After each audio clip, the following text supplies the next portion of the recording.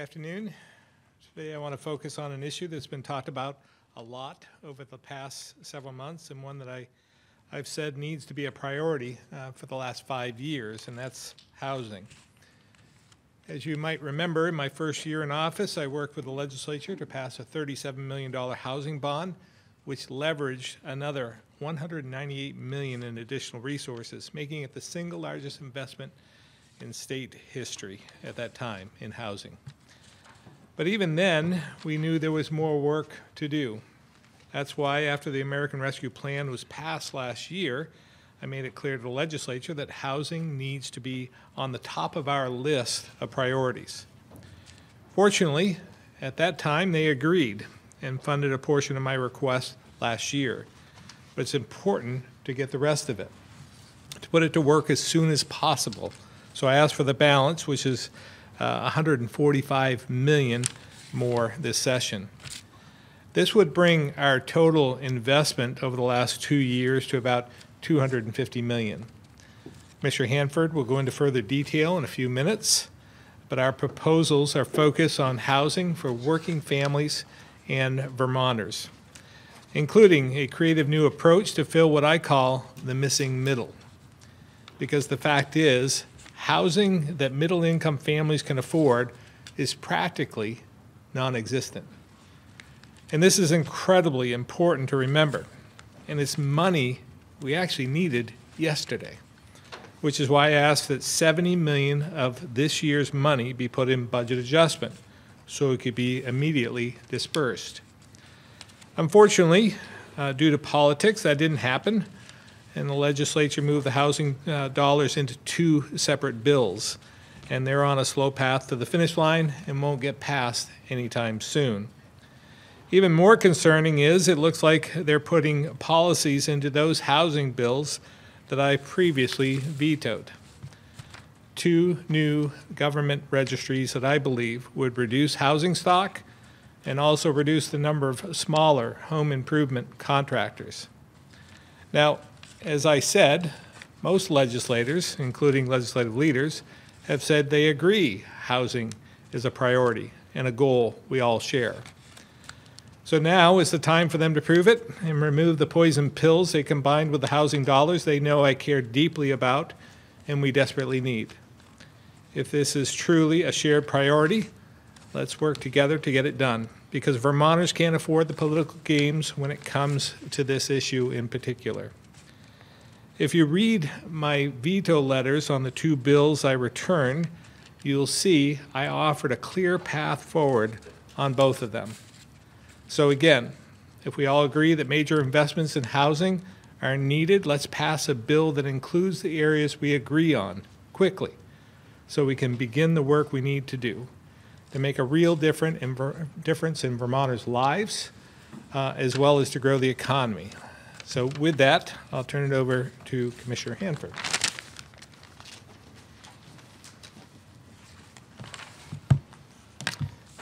Thank you, Governor, and good afternoon. I'd like everyone listening and watching to take a second and think about your housing situation. Maybe you're lucky and you can afford a home in your ideal community. Perhaps you're someone who's enjoying the rapid appreciation of your home's value. However, that's not the case for far too many Vermonters. I bet if you asked 10 Vermonters about housing in the state, 9 could tell you about a family member, a friend, a coworker that is struggling to find an apartment to rent or a home to purchase in their price range. The data doesn't lie. We have a housing availability and affordability problem in Vermont. The solution to the problem is clear. Build more housing, fix the housing we have, and don't leave any vulnerable neighbors behind. Fortunately, thanks to billions in federal aid and strong state revenues, we have a once-in-a-generation opportunity to make a real difference. We have a chance to invest in our communities and correct the underinvestment in housing. The governor proposed a comprehensive strategic housing investment plan using $250 million of the federal funds from the American Rescue Plan Act. Unfortunately, 3 main parts of this plan have yet to be acted on by the legislature. We must reinvest and revitalize our currently underutilized housing stock. We know opportunities exist in our historic neighborhoods to provide the affordable housing we need by improving existing buildings through programs like the Vermont Housing Improvement Program, or VHIP.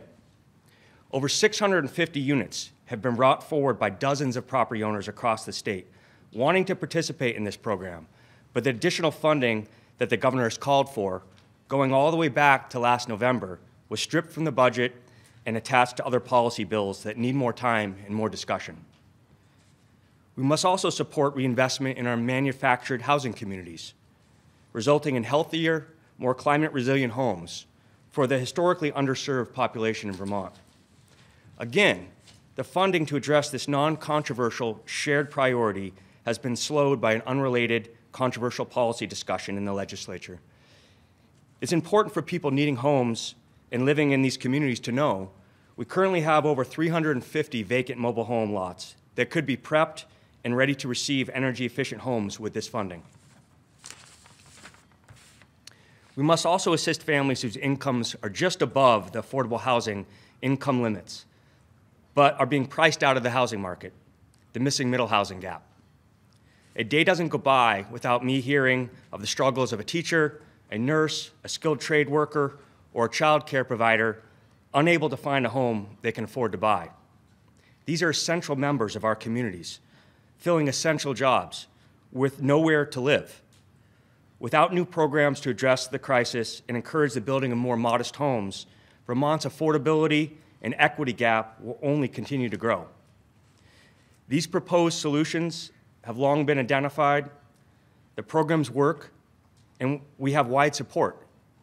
Yet these tangible proposals that can make an immediate impact this construction season are being mired in legislative policy bills. Let's continue to have those important and needed policy conversations, but we must move forward with what we agree on and allocate the federal funding to make it happen as soon as possible. I want to say one more time, we all agree there's a crisis. We have the money to confront it. We have an agreement that the programs make an immediate impact now, while also setting the table for transformational change needed to address housing growth in the future. Our friends and family members, neighbors, and communities are working to recover 2 years after dealing with the pandemic. Let's use the federal recovery dollars as they were intended to help Vermonters and deliver the additional housing capacity they need. To make the most of this moment, we must be more deliberate and we must act faster. Vermonters are calling for more action and more help in this very real housing crisis. With that, I'm going to turn it over to Dr. Levine.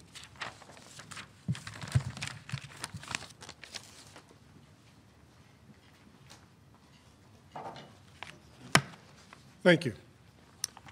Last week, I spoke about changes to our testing program. You can now make an appointment to pick up a rapid take-home test at many, many sites around the state. Remember, as we are faced with a highly transmissible variant of the virus, getting that rapid result is critical to taking quick action if you do test positive. At this time, PCR testing, though, is still available for those who need it. Testing is available to all, but while virus transmission has decreased, we recommend testing be focused on those specific situations where your risk is the highest. If you have symptoms of COVID-19, or if you are a close contact and not vaccinated or not up to date on your vaccines. Now, today I want to talk about another transition, this time related to vaccine clinics. As you know, Vermont has had a very robust program of offering vaccines around the state, thanks to so many partners, including EMS, National Guard, healthcare professionals, community and equity partners, and more. Even after the initial vaccine rollout last spring, just last spring, hard to believe, began to slow down, we ramped up efforts again in the fall as boosters and vaccines for children became available. We offered regular standing clinics, clinics at schools, clinics at businesses, equity clinics, and brought the vaccine to people where they are, through barnstorming and special events. We've led the nation in vaccination rates, including for boosters and children vaccinated. This means the vast majority of Vermonters are highly protected from the most serious effects of COVID-19, our main goal in this pandemic. However, our extensive efforts also mean most people have had plenty of opportunity to be vaccinated, and that the use of our statewide vaccine clinics at the present time is very low. This gives us the opportunity to make getting your COVID-19 vaccine more like other vaccines that you can get from your healthcare provider or pharmacy. The COVID-19 vaccines have already been available in those settings. In fact, primary care offices are the only place we're actually seeing a small increase in doses administered. As I've spoken about many times here before, healthcare providers play a crucial role in being a trusted resource for patients who may have questions or just need reassurance from a medical professional. We're still awaiting more information on approval of a vaccine for the youngest Vermonters, children 6 months to 4 years of age. But I do want parents and caregivers to know that when a vaccine is determined to be safe and effective for use, their child will also be vaccinated through their pediatrician or family practitioner. This means when the time comes, you will make an appointment through your clinician's office rather than through the health department registration system. I would like to thank all of our healthcare partners for their work to have these vaccines available for patients when they're ready to get vaccinated or boosted. For those who do not have a primary care clinician, and for special populations, we will continue to fill any gaps and work to ensure equitable access to vaccines through small community clinics. And as with everything in this changing pandemic, if circumstances change, we remain prepared to ramp up vaccination efforts if needed. And of course, we're going to continue to promote vaccination and support our healthcare partners in this process. Now, moving on, we also continue to monitor any developments concerning the BA.2 subvariant of Omicron, both abroad and here in Vermont, through genetic sequencing and wastewater surveillance. Unfortunately, we cannot predict exactly how it will affect us yet. You already know that BA.2 is a more contagious version of Omicron, and we may indeed see an uptick in cases, much like Europe has. However, let me emphasize, it is uncertain at this time if the U.S. will see a slight surge in cases or just what I've been calling a prolonged tail to the epidemic curve of Omicron. So far, that is exactly what we've been seeing in Vermont, though it is still early. But like the original Omicron variant, BA.2 causes less severe illness in most people. So rather than overall case counts, hospitalizations will be a more meaningful measure of the impact here in Vermont. And it has not impacted hospitalization at this time. While it shouldn't cause an increase in the rate of hospitalization, because it's a more transmissible virus, there could be more infections and consequently an increase in the absolute number of hospitalizations. We'll continue to watch that and remain prepared. We have plenty of testing, and we have access to treatment for those at highest risk. All the early data shows vaccines may protect us from serious outcomes as well as they did against the first Omicron wave. So the best and most important way to be prepared is to make sure you are up to date on your COVID-19 vaccines. That means anyone age 5 or older has their 2 shots, and anyone age 12 and older gets their booster. I want to dwell on this for 1 second, because I hope that Vermonters 65 and older especially will hear and heed this message, since they do face greater risk from this virus. According to our dashboard, the percentage of 65 to 69-year-olds who are up to date is 79%. For 70 to 74-year-olds, 87%. and for 75 and older, 84%. Now, these percentages are very high, highest in the country, but when it comes to getting that booster shot, they need to be even higher. It's just not worth taking the chance of getting really sick. Please don't risk it. Just take those easy steps to be up to date on your vaccinations. So whether it's at your doctor's office, at a pharmacy, or at one of the many clinics that we still have scheduled through the month of April, find a booster shot for you or a loved one if they still need it. Visit healthvermont.gov/myvaccine. I'll turn it back to the governor now. Thank you, Dr. Levine. We'll now open it up to questions. Starting with folks in the room.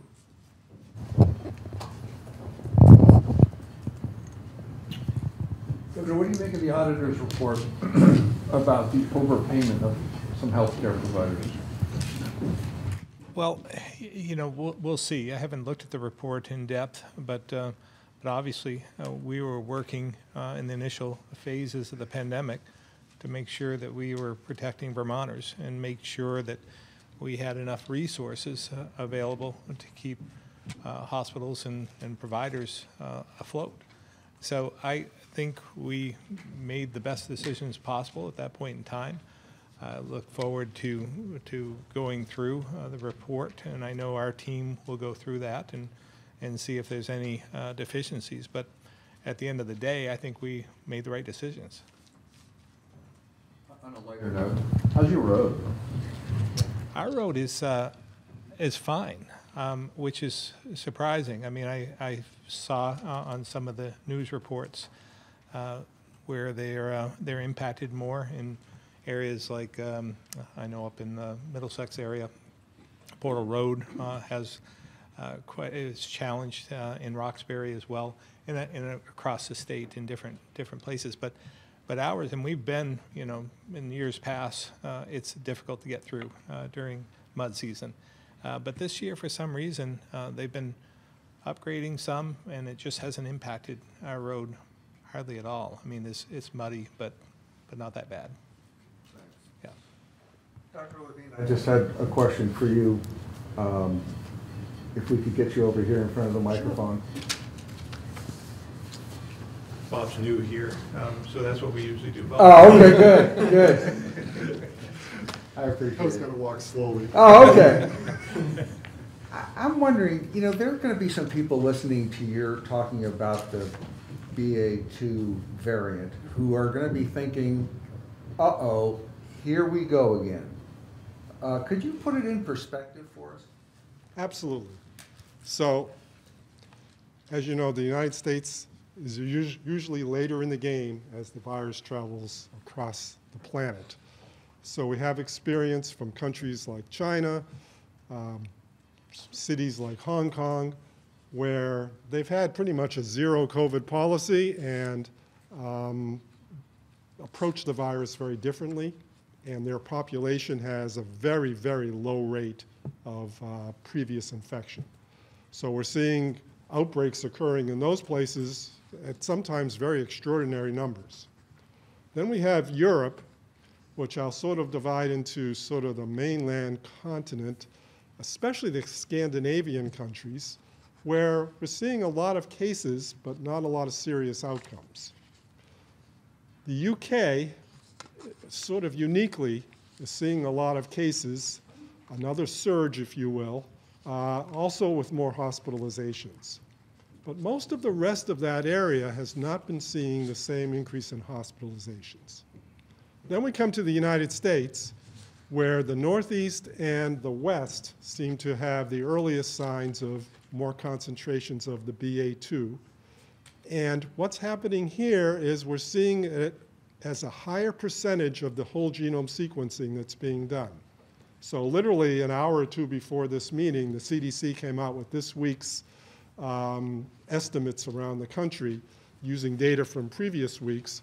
And New England is now 55% BA2. Last week it was about 38%. Week before it was way below 20. So it's certainly exhibiting a doubling rate, if you will, like you would expect a highly transmissible variant. and it is 1.4 to 1.6 times more transmissible than the original Omicron. So we're seeing that at the same time that cases continue to either go down or plateau in these regions. So even though it's a higher percentage of what they're sequencing, it's not like it's taken off into a whole surge at this point in time. But that's why I tell people to exercise caution, because we're early in that game and we need to see how it plays out over these next several weeks. But right now, I'm certainly not saying there's a need for panic, a need for concern about, oh, I've seen this movie before and it's happening right before my eyes again, because it may not be.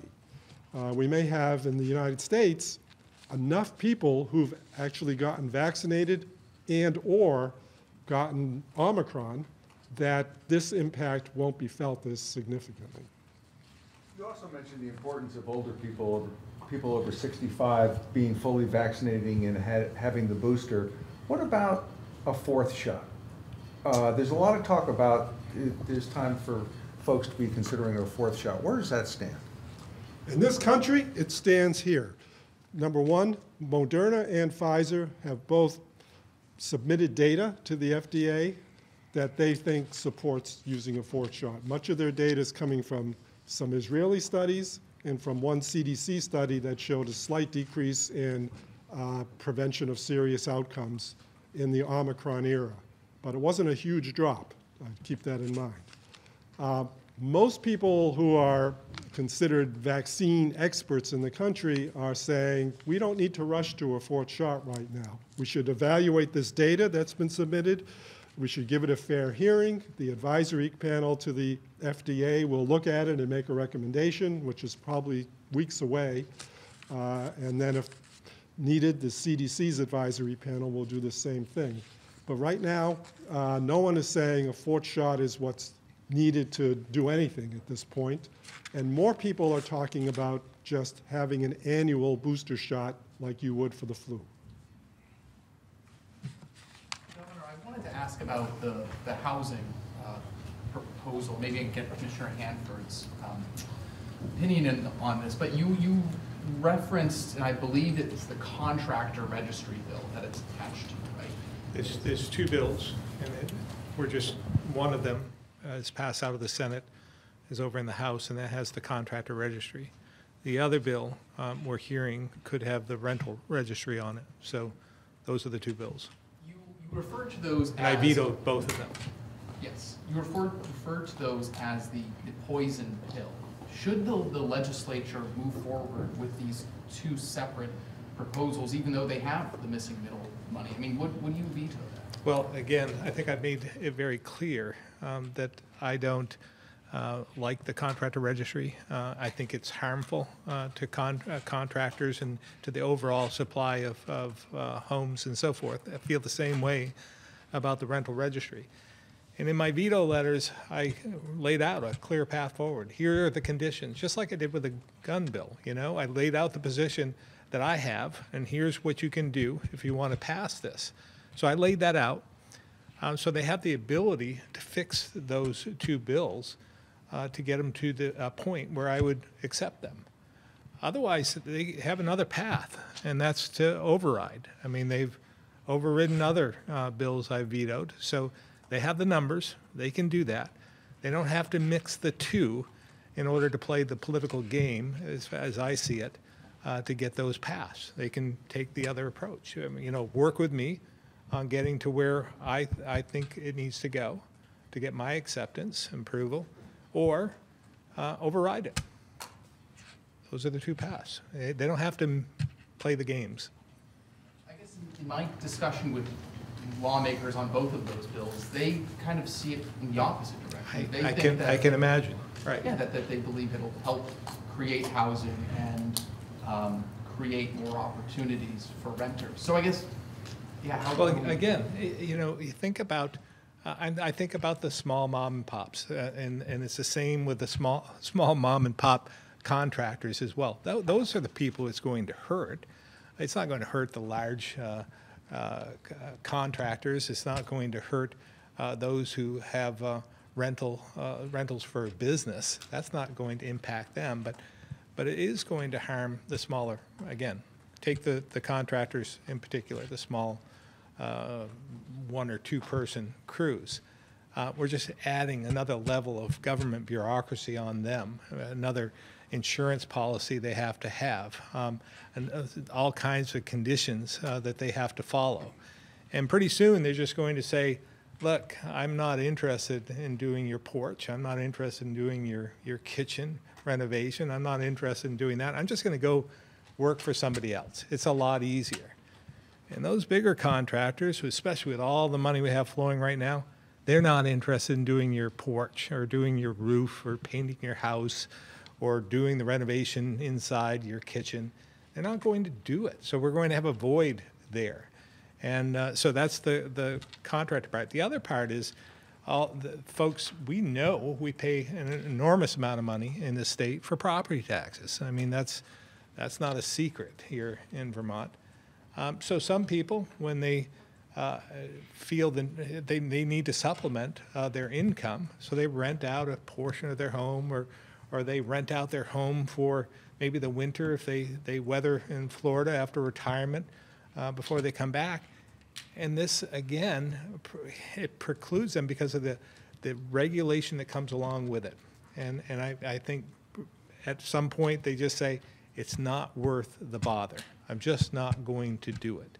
So I think it does impact both the housing stock and the available labor in order to do everything that we need to have done. It doesn't take long. I mean, think about, I think initially it was 2,500 was the level for the contractors. It may have been bumped up, but that's, that's a day's worth of work, because that includes materials. That's just not labor, and equipment, that's materials. So it doesn't take long these days to get over that threshold. Bob, I just wanted to go back as well, when you asked Dr. Levine the question, I just want to make sure from the very beginning, we keep track of hospitalizations, right? So when you're talking about this next variant, we are obviously watching the hospitalizations, and we haven't seen that it's increased dramatically. And as well, we've seen over the last few weeks where half of those who are hospitalized are there for something else, and they just found out that they have COVID. So again, we're not seeing anything that gives us great concern at this point in time. Speaking about bills that you're not fond of, how about the clean heat standard? Could you see yourself signing that bill? The clean heat standard, it would depend on how they move forward. As I've said, this is the one that they're is being transferred for the tough work to be done by the PUC, right? The Public Utility Commission. So they're, from my standpoint, abdicating their position, their authority, and letting someone else do the dirty work, so to speak. And from that standpoint, that's my problem. Like, if that were to just come back to the legislature for an up or down vote after they get done their work, then I could see myself making something work. But if they're just going to, again, they're not just abdicating their authority, they're abdicating mine as well, because I get one vote in the end on these bills. And if this impacts, has a dramatic effect on Vermonters and their livelihood, then I would have no reason to support them. But not knowing what they're going to do in the PUC process, I just can't make that judgment beforehand. So I think they should have that come back. If they were to add that, then maybe we can make that work. Governor, Sam Israel here with Local 22 News. With Canada slightly easing restrictions with no longer requiring COVID tests, how do you believe that can affect, I guess, the Vermont economy and businesses? Well, I think in some respects we're seeing, the economy is rebounding. I think people are getting back more accustomed to taking care of themselves. We've been through this for 2 years now. It's not new. And they're taking this approach. And again, I think that it will help in some respects when you think about the number of travelers, tourists, and so forth that come into our state. We'll see more activity. But again, as we've said, the COVID's not gone.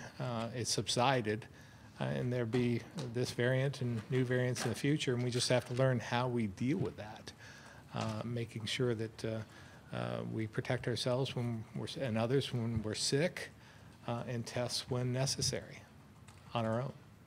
Dr. Levine, anything you want to add to that? Just an observation. I'm fond of trying to figure out who's doing what when I'm out in society. And my latest, this is very rough estimates, when I've been in the supermarket and other stores, is a quarter to a third of people still were wearing masks. Now that's a minority by definition, but to me that's a significant number of people. So I think people are using the guidance that we provided appropriately and doing what they're comfortable with, if it's going without a mask or going with a mask, but they're out there, and that's the important thing. They're engaging in life. They're not staying home.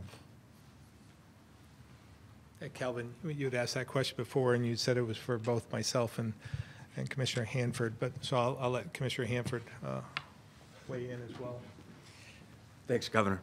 Thanks, Calvin. You know, when I talk to folks out there that are looking for housing, whether it's rental or to purchase a home, the first thing they tell me is not that they're looking for 2 registries to help them find that home, or, they want housing built. They want to find a place to live that they can afford in their community, and that's what we're focused on. It's getting more choice for housing that really makes a difference for people, whether, it's not safe or it's not available in their community. If they have choice of housing, a lot of these problems are solved, and that's what we're focused on like a laser, is building more housing. The Fed this week is well announced that they're starting to tick up interest rates to try to cool down some of the demand. How do you see that playing out with our housing market? Well, sure. Interest rates on mortgages are starting to go up. That's an added cost to Vermonters. But right now, I think it's a lack of supply that most of the challenges that I hear. Financing that mortgage over 30 years, those interest rates certainly have an impact on their mortgage and their monthly payments. But when they can't find a home, it's hard to worry about that problem first. We need to build more homes, and something that folks can find. Governor, last week I asked you about the congressional loss of COVID funding, and you said you had kind of just heard about it from the White House call. Now that maybe you've had a little time to hear more, do you have a better understanding of how it's going to impact Vermont, and if there's anything that we can do to kind of help with that? We're okay for right now, but I would say I know that they're focused on this now, and every response I've seen has been about the lack of the ability of the feds to continue to provide testing and vaccines and so forth. So I would say it's an issue that is going to have an effect on us possibly down the road in the not too distant future. So I think that they should come together and provide more funding, because as I've said, it's not as though this is over. We're going to see variants in the future, and I know we have to transition to this endemic stage where, just like the flu, we have to somewhat take care of ourselves, but there's still a role for the government to play. But we do have, over this period of time, there is, the pharmacies are playing a role, the insurance companies are playing a role, so it's not as though the government has to provide it in perpetuity, but there might be a transition period that needs to be, the tail needs to be a little bit longer. Yeah. Well, my understanding is that uninsured people are going to be the most heavily affected by this, and also that uninsured people are less likely to have like a primary care provider or regular physician that they see.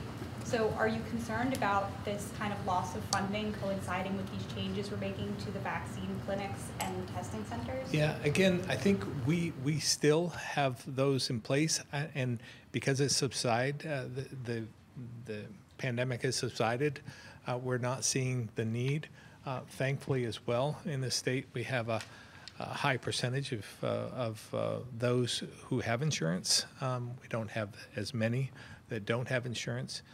So I still believe that we can fulfill their need. But again, in the next few weeks, there needs to be maybe a point to drop off a little bit more easily than what was contemplated in Congress at this point in time. So I'm sure they'll work it out. I think the administration, the Biden administration, is seeing this as an issue, and they're fairly dogmatic, and I believe that they'll come to some reasonable conclusion. I mean, they still have. It seems as though they still have the majority in the House, in the House of Representatives, and at least a one-person margin in the Senate. So it seems like they could get something done. This may be a better question for Dr. Levine or even Samuelson if she's on the line, but can you give us any numbers of how clinics will be affected? Like, is there going to be like a 50% drop in the number of clinics each week, or going from 100 to 75, something that would kind of give us a picture of the scale? Yeah. Secretary Samuelson, did you hear the question, and are you on the line? I am on the line, but I'm having a difficult time hearing the question. This was about the number of clinics that are being dropped over the next month and so forth as we transition out of testing and vaccine. Was that the question, Aaron? So, Governor, the only thing I have to add is exactly what you said. We're looking very closely at the numbers and the individuals who are getting tested and vaccinated. We're also looking at the availability of testing and vaccines in each community, really striving to ensure that individuals have the opportunity to get tested or vaccinated within a 30-minute drive of their home. Again, looking at primary care clinics and federally qualified health centers and pharmacies, really forming that backbone going forward. Thank you. Governor, obviously not an issue just limited to Vermont. Like states across the nation have seen obviously rising gas prices. Is there any message that you have to Vermonters dealing with the challenging, increase in gas prices, and anything that your administration is doing to try and help Vermonters with this? Yeah, this is again a national problem, a worldwide problem at this point. Gas prices very regressive, affect our state dramatically because we're so rural. People have to travel a long distance in order to get to work. So as well, this has a ratcheting effect, inflationary effect on everyday goods and services. So it does impact all of us. We need to do whatever we can. We're trying to promote public transportation as well for those who can. And we would encourage anyone to carpool when they can as well. But this, again, is nothing that we can fix on our level. I know there's been a couple of states who have eliminated their gas tax, but we could do that here with the help of the legislature. But that's not a long-term solution, and it doesn't really, we're talking about 28 cents, something of that. I think it's 28 cents. That doesn't do it. I mean, that would be helpful, but that would preclude us from leveraging, using that money to leverage projects as well in the future. So we're going to need a national solution on this. Does that mean you don't want them? I mean, you said it's eliminating the gas tax is not a long-term solution, but is it a possible short-term solution? Well, I don't know as it would make that big a difference. Again, is 28 cents going to do it? And it can't go for very long because we count on that money for our infrastructure or plowing, all our needs. So I don't know what we would backfill it with. We'd have to backfill it with something. So it's not that it's off the table. It's just that I don't see it as a long-term solution unless we find money that we can backfill the transportation fund with.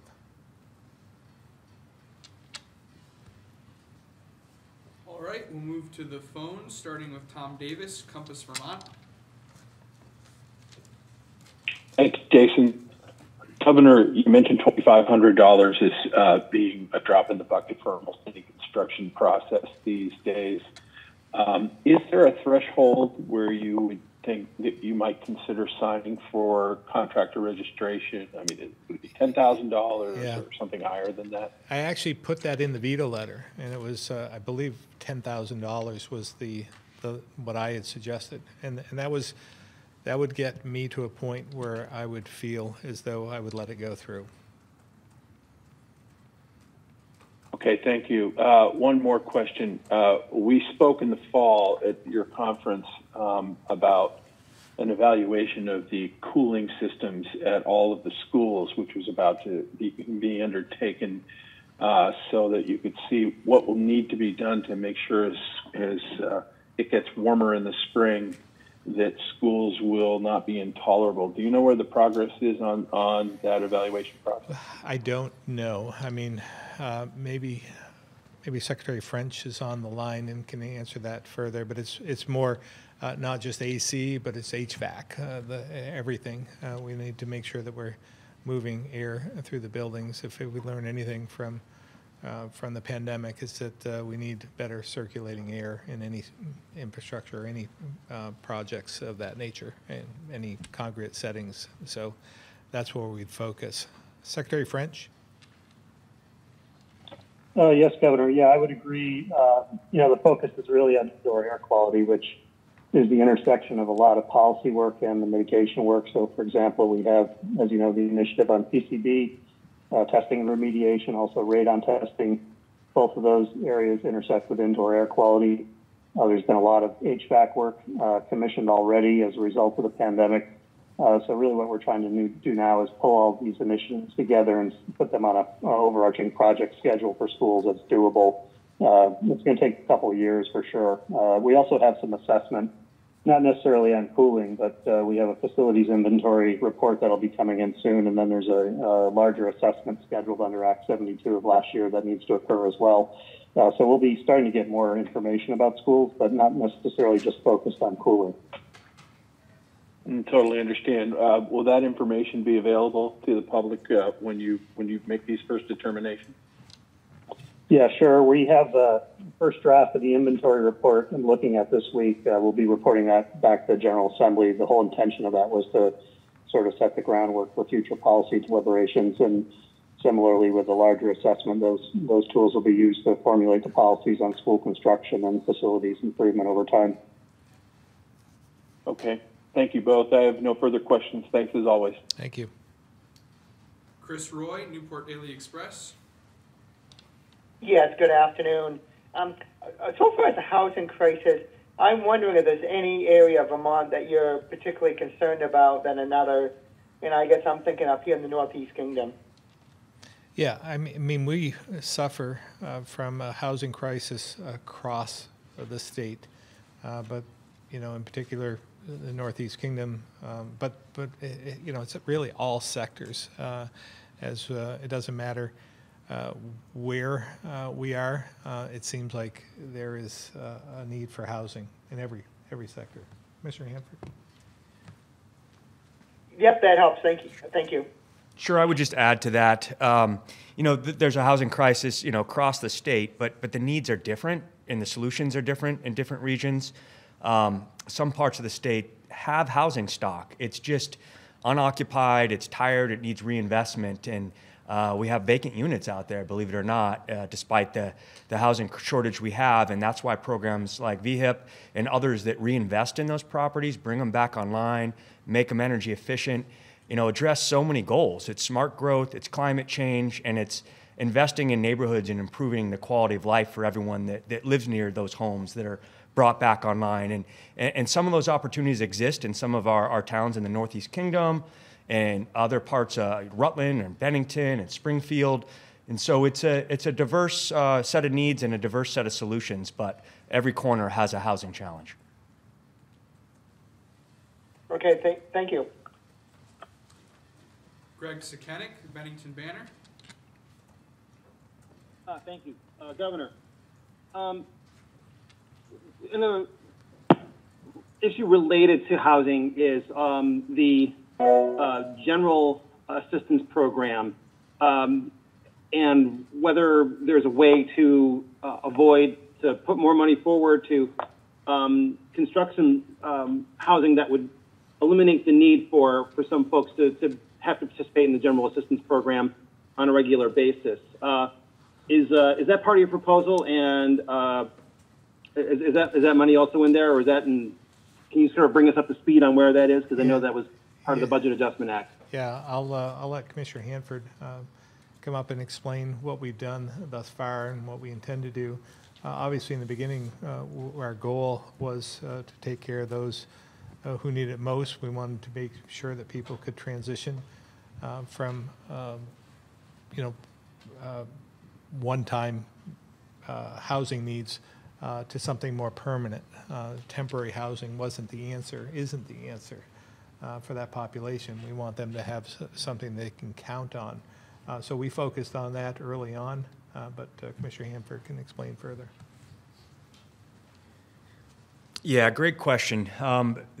This is a bright spot, really, where we have invested a lot of funding, and we have reached agreement with the legislature and a lot of housing partners. You know, last year there was about $150 million put towards affordable housing development, largely to rehouse folks exiting homelessness. And this year there's already been $50 million approved for that same effort, with another 50 sort of in the hopper. So out of the $250 million that the governor put forward, about 200 of that has been put towards affordable housing, stressing the need for folks, the most vulnerable folks exiting homelessness, in recovery, and we're making progress there. Over 800 units have already been built, another 800 are already in construction, and about half of those are serving folks exiting homelessness. And the latest numbers, and these are a few months old, but we've been successful in exiting about 1,300 families from homelessness into permanent housing. Thank you. One more question, Governor, also a housing-related question, but a slightly different. I'm wondering if you've heard anything more from our federal partners about the possibility of refugees from Ukraine coming to the United States, and you had mentioned earlier that you would welcome them to Vermont. I was wondering if there's anything to update folks with on that front. Yeah, nothing to update at this point in time. It takes a while to get through the process. That's what we're hearing. It won't be, from their perspective, won't be anytime soon, but the offer still stands. Obviously, we're still focused as well on the Afghan refugees, and we're trying to accommodate as many as possible in that regard. But again, if there's an opportunity for us to take in Ukrainian refugees, we'll do so as well. All right. Thank you very much, Governor. Joseph Gresser, Barton Chronicle.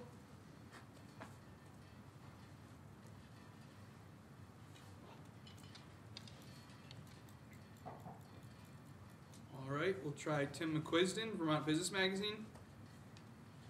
Hi, Governor. You mentioned the larger contractors, and one of the bigger issues with contractors and developers is Act 250, and I'm wondering what your take is on how the legislature is proceeding with Act 250 changes. Not quick enough. I see you smiling. So I mean, this has been, we've been asking for modernization of Act 250 for quite a number of years, and we haven't seen a whole lot of improvement in that area, and we still, I'm concerned about some of the activities or lack of activities in the legislature at this point in time. So there's still time to rebound and get something accomplished, but it's a perennial issue at this point. It's over 50 years old, and we need to modernize in order to make it more seamless, more efficient, and protect our environment, protect from overdevelopment. But we really need some relief right now. We need it for all the money we have coming forward, and ARPA and homes and developments and so forth. So the time to act is now. Mr. Hanford, anything you want to add to that? I just add real quickly that there seems to be some, common understanding that Act 250 relief in areas that are already developed, already have the infrastructure, is a great place to build more homes. But we haven't got that relief yet, and I really hope that a compromise is reached, because it seems to work towards all the goals we have without removal of those barriers in the smart growth housing locations. Sometimes people are building farther out afield where it has the opposite effect. And I would think that we could come to a compromise and really support the housing that's needed in the places that already have adequate infrastructure and support, and all agree on that and move that forward. Is there, Commissioner, is there any movement right now on reaching such a compromise?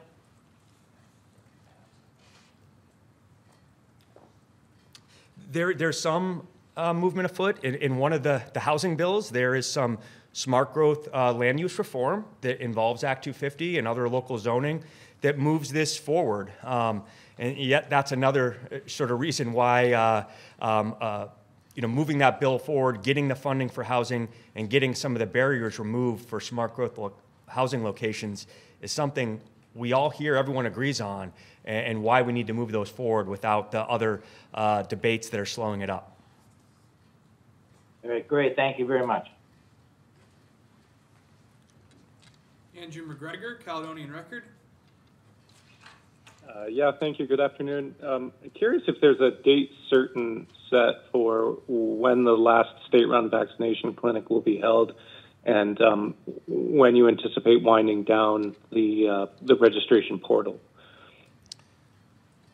Is that Secretary Samuelson or Secretary Samuelson? Did you hear the question?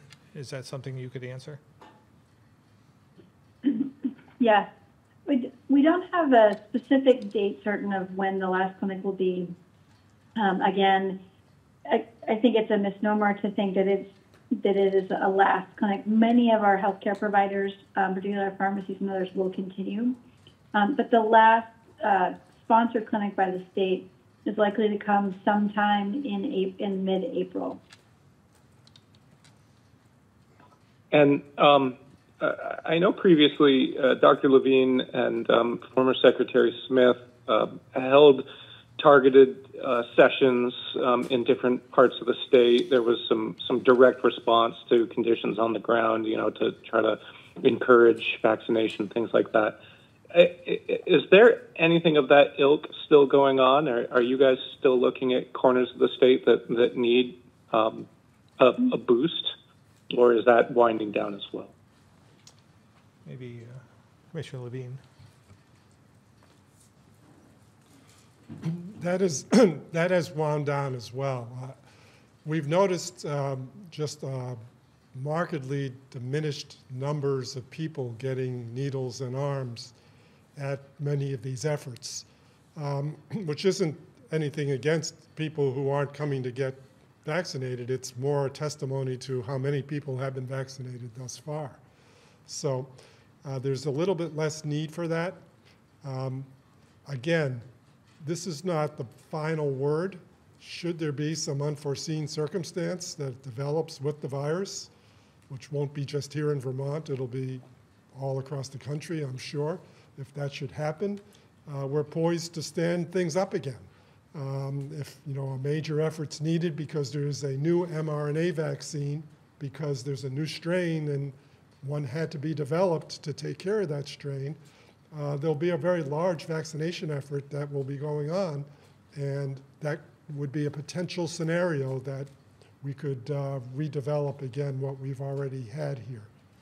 Just like we've been saying, the National Guard has taken down surge sites. It doesn't mean that they've destroyed everything that they had. It's all waiting again, so if someday it would be necessary, they'd be able to do that again. So we have a lot of experience and are able to do that, but there's just no need for that at this point in time during this part of the pandemic. Thank you. And finally, for Secretary French, it's been just over a week since the shift to optional masking at schools as the recommendation, and some areas jumped a week early.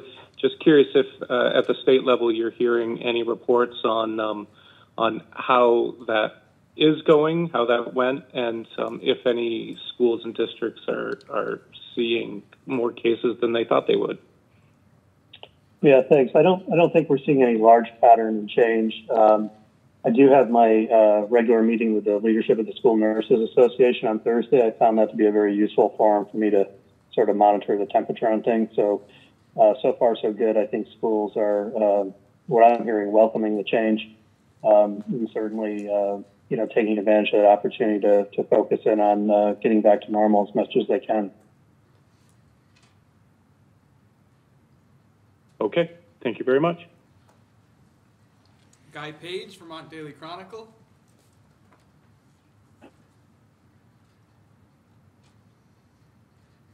Governor, have you had the opportunity since last Tuesday to study up on H606, which would prohibit development on 50% of all of Vermont land area? And if so, what do you think about it, especially as with regard to housing and private property rights? Yeah, you're referring to the 30 by 30, right? Or 50 by 50, either one, yeah. I think the 30 by 30, I don't see as being problematic. I think we're almost there, actually, in the higher 20% range. I'm a little concerned about the 50 by 50. That's going to be much more difficult to attain. So again, we'll see how it works its way through the legislature at this point. But the 30 by 30 isn't as problematic as the 50 by 50. Thank you.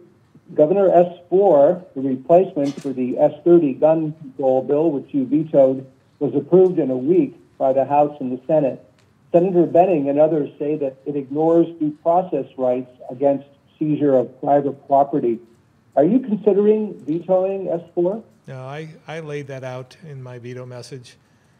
Deal's a deal. I said that if they change these provisions, went from 30 days, which is what they wanted, to or an additional 27 days, to what I suggested, additional 4 days, that I would let the bill go through. So I'm going to, if nothing else has changed and they followed the veto letter, then I will let that go. Thank you. I don't know. Again, that was the first I'd heard in terms of Senator Benning's argument on that issue. What I had understood, my interactions with legislators initially, was it was the waiting period that was the problem. So I didn't hear about the other issue. That's something that's being done as we speak. And it just codifies what has become practice. So again, I was not aware of the problem that Senator Benning had brought up when I conferred with legislators initially. In fact, one of the legislators, Representative Brennan, had offered 15 days and 15 business days at that, and he thought he had a deal on that with S30. And they turned that down. So my thought was, I thought that was excessive.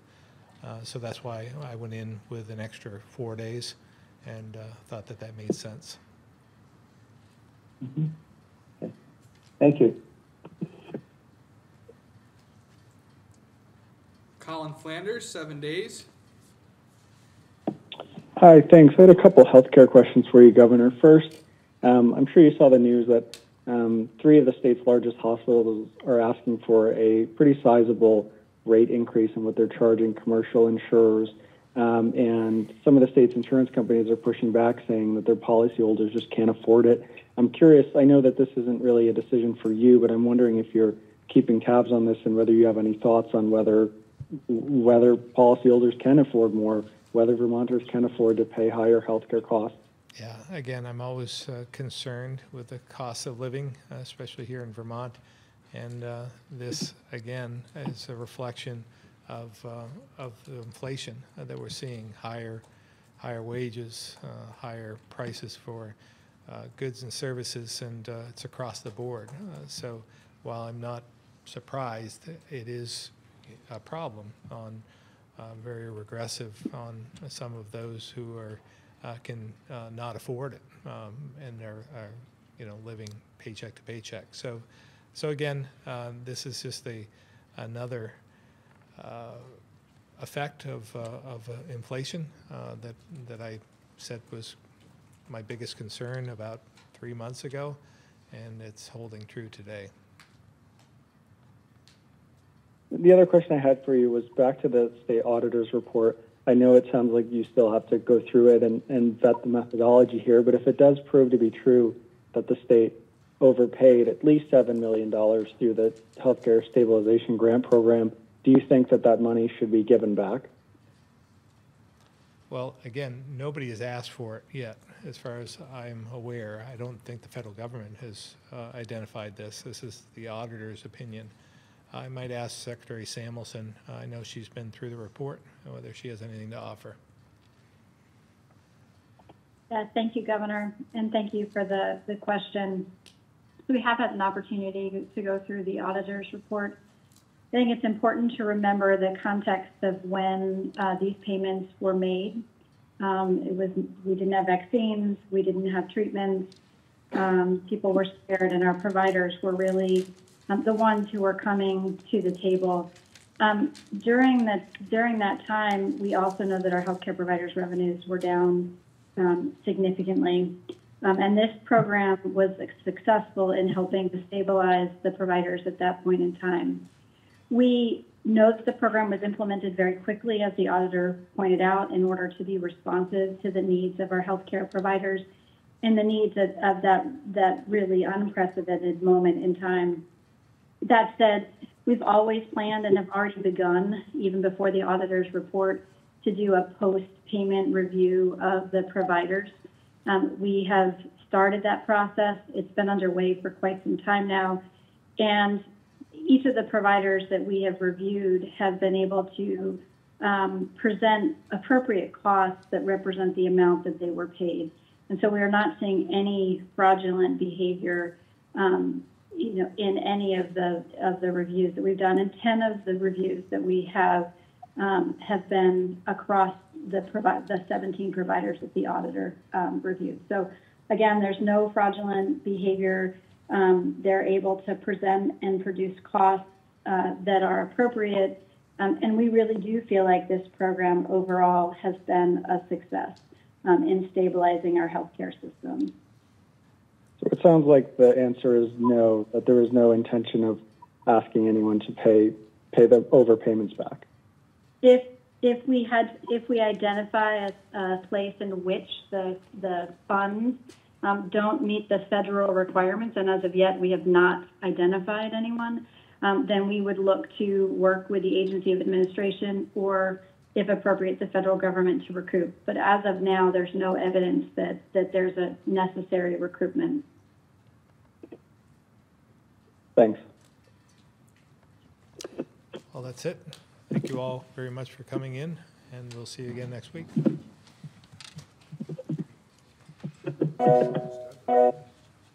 No, we had one that was 48 minutes a couple weeks ago. But that's close. That one was